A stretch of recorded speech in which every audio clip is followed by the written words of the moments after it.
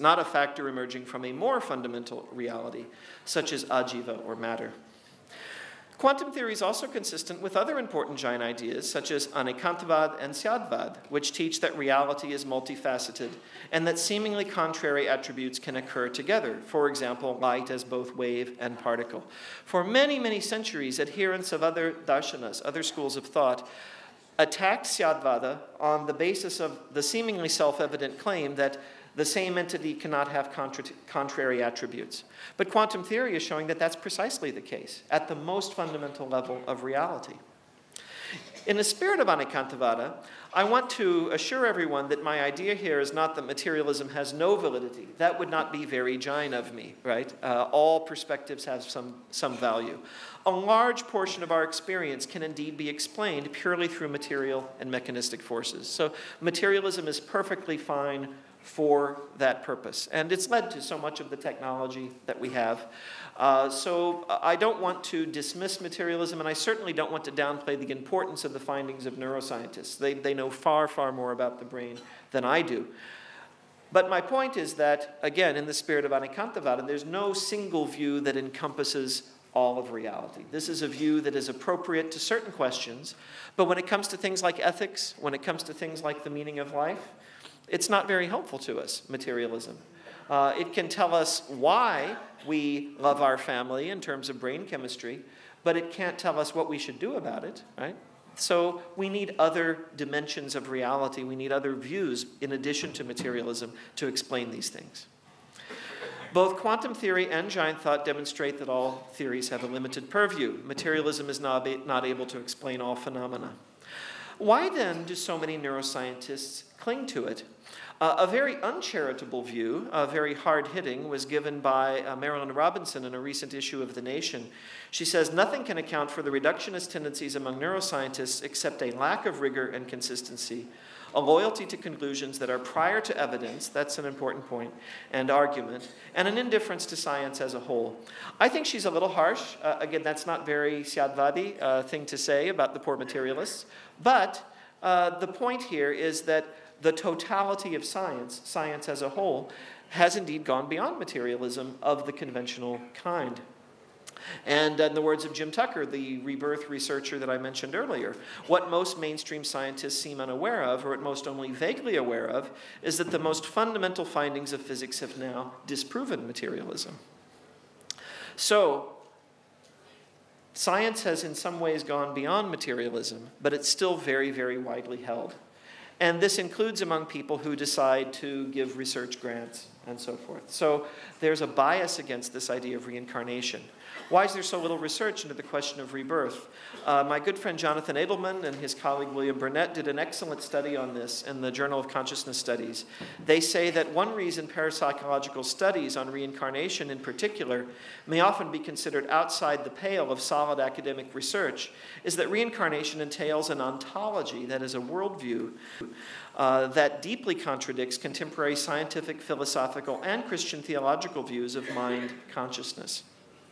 If it were shown that a human mind or consciousness could reincarnate into another body after death, this would have a revolutionary impact on how we understand mind-body relationships, the nature of human memory, and the ontology of consciousness, as would the studies done on near-death experiences.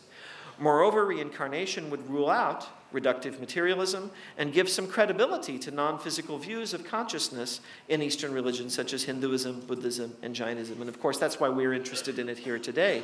It fits very well with Jainism, this avenue of research. I'm aware that I don't want to go over my time, so I'm going to go through the next bit a little bit quickly. There are two types of alleged past life memory. Hypnotic, that is evoked usually in adults under hypnosis, and spontaneous, typically coming from children. So under hypnotic regression, patients are regressed to their past lives. The most famous book on this is by Brian Weiss, who really stumbled upon this by accident while putting a patient under hypnosis. But subsequent attempts at past life regression have not been very helpful from a scientific perspective. It's so easy to have people generate fantastic stories using leading questions, the power of suggestion, and even implanting false memories. This became a big legal issue in the United States when many children were prompted under hypnosis to give false allegations of child abuse about adults, and led to a lot of problems. The other avenue, though, is a little more promising, spontaneous. Dr. Jim Tucker of the University of Virginia and his predecessor, Dr. Ian Stevenson, have collected hundreds of cases of children who appear to remember data from other people's lifetimes. This is a picture of Stevenson. Stevenson's body of work is impressive, but it has received criticism. And my sense is that Tucker has since made the methodology more rigorous. What were the problems with Stevenson's research? First of all, I have an enormous respect for him. He was a pioneer in a field that many people said was not promising. There were some difficulties. Again, as with hypnosis, leading questions. Children want to please adults. So they will tell you what they think you want to hear very often. And this makes it difficult for children to be witnesses in court, but also to talk about past life memory. Difficulty ensuring the children had not been exposed to the information previously. Maybe they're legitimately telling something they think happened, but it's something they saw or read or heard. And cultural assumptions. Being India, I suspect there are many people in this room who have firsthand experience with children, or maybe you were one yourself who had past life memory. But from a scientific perspective, cases from a culture where the belief in rebirth is widespread are not valid, because people are assuming it's already true and it can shape the nature of the questions. The really compelling ones are the ones like Ryan, where you just don't expect this kind of information to be coming out. Which brings us back to his case. He addresses many of these issues. His parents rejected the idea of rebirth. They weren't asking him leading questions. They thought he was possessed. They thought he was crazy. Information in his memories was not widely available. Marty Martin was not a famous person whom you could look up on the internet. He is now because of Ryan. Okay, I need to finish. His memories, as I said before, actually corrected Martin's death record. Even if such cases are not repeatable or testable under the most rigorous standards of science, how do we explain him? How do we explain him? Which I'll come to my conclusion, how does a young boy carry detailed factual information in his mind about a man with whom he has no normal connection? What this suggests at the very minimum is that this is an avenue of research worth exploring, that an extremely interesting phenomenon has emerged that can't simply be dismissed. Thank you all very much. We observe somebody and immediately we experience emotions and all that. How that is done, we don't know. Is universe Maya or illusion, or is coming from quantum vacuum? It's real or virtual or holographic? And then the two things which are mentioned is biocentrism, that is, everything is produced from the self or the Atman or the consciousness, or materialism, that even everything is produced by material or matter, rather than everything is made out of Parmanu, even including consciousness. So it's very, very easy to define what are the important questions. Any of these answers takes us closer to the truth. And why it is important is not because by knowing them we understand things, but their answers can change our life. If we know for sure there is rebirth, if we know that everything came out of consciousness, if we know that how the universe is made, then our lifestyle will change. We'll all become good people, I'm sure. So, can the truth be known? This is the second question. I mean, what is truth is one question, and can we know it? And do the humans have the capability? So, I'm going to discuss here what Jainism says about it and what science says about it. So let me at the outset tell you that science always gives answer in yes and no. It is a binary system. But Jainism is a non-absolutist system. It never says yes or no.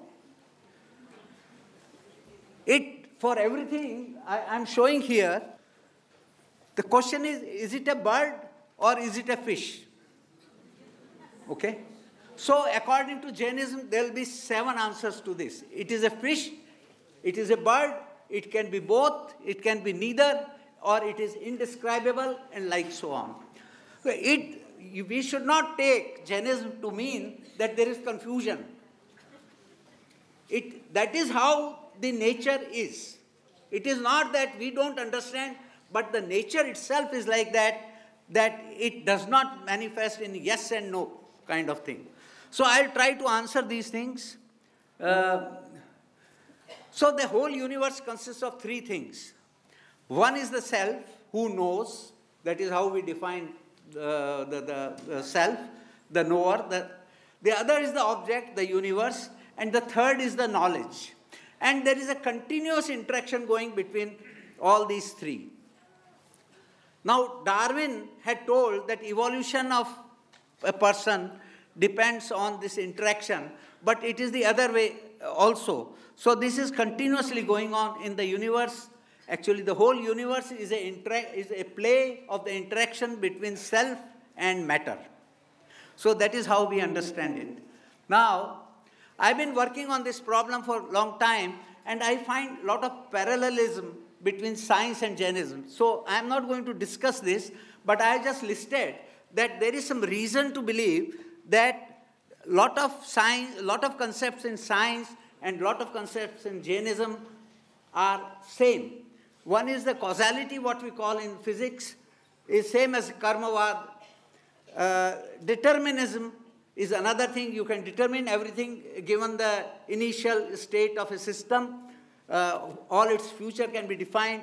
And we have a word called kram baddha paryaya, is exactly like that.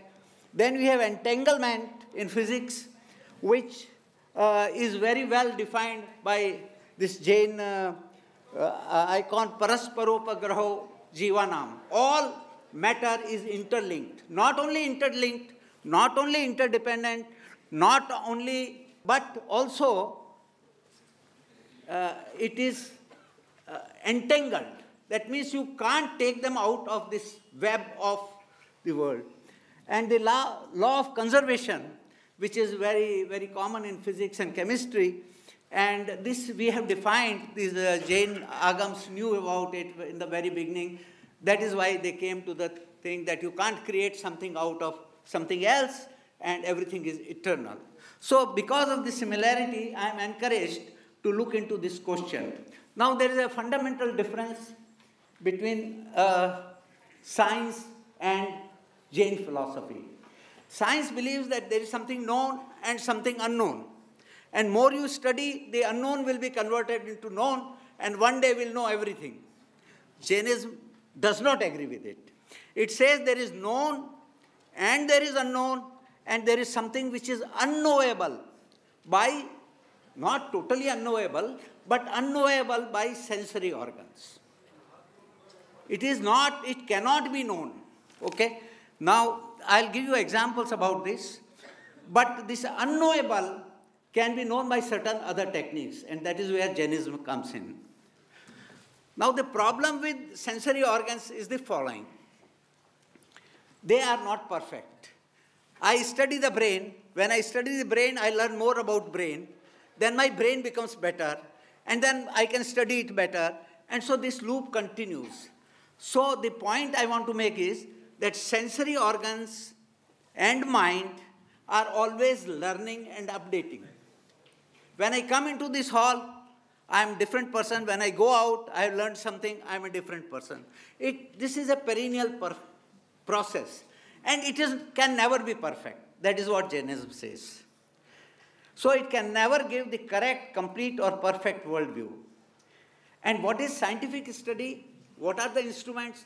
That is just an extension of sensory organs. It is not something independent. Okay, I have a telescope, I can see further, but still the process is the same. So let me come to this thing. I have listed here all these possibilities about origin, materialistic view, biocentric view, it has been talked about. Then this duality, that is Purusha and Prakriti and so on. And Jain view is that Parmanu and Atma are eternal. Parmanu aggregated and gave rise to material universe, and Atma combined with matter, that is Karmanus, and give rise to different species. So these are some basic framework within which, these are some possibilities, some options available to us, and we have to discuss the origins in this respect. Now, about Jainism, I'll discuss Jainism and science, both one after the other. Syadvad is there, first of all. What does it say? It says no proposition is complete or fully correct. So anyway, there are some principles, and there are some principles in science, and I can take Heisenberg's principle of uncertainty, and then there is another important quantum mechanical concept, that Schrodinger's wave. From atom to the universe, everything is a wave, can be described by a wave equation. And there is Gödel's incompleteness theorem, which says nothing can be complete in a sense. Then there is you see, Einstein taught us many things, but one of them is that nothing can travel with a velocity faster than light. So supposing I want to know how big is the universe, I can only know how much light has traveled in the age of the universe. And age of the universe is 14 billion years. So 14 billion multiplied by the velocity of light is as far as I can see. I cannot even see beyond it. So there is an inherent uncertainty in my observation. I cannot overrule it. I cannot violate these principles. You will hear this lecture by Penrose about consciousness, and it has already been talked about. But if you compare the concepts of science and Jainism, we have Heisenberg's uncertainty principle, which is similar to Syadvad. We have complementarity, which is same as perspectivism. That means with what perspective you are seeing, and so on and so forth. So we have these very similarities. I'll conclude by saying that science says that consciousness is an emerging property, a byproduct of brain during information processing. It is a process. That is what all physicists who are working on this believes. Actually, it is not a process. It is a separate, independent existence. That is what Jainism says. And it makes decision out of many options by a quantum mechanical process. And I think details have been worked out, very good mathematics and all that, and brain structures and cytoskeletons and microtubules, all these have been considered. But they are at variance with the Jainism, which says it is a dravya. It uses brain as a tool. It is not produced by tool. The consciousness is not produced by tool. It uses the brain as a tool. It can explain, the Jain model can explain how experience is created out of observation and so on. If you believe there is a consciousness field spread over the universe, and it can explain anticipation, clairvoyance, telepathy, and there are some other serious problems. So how do we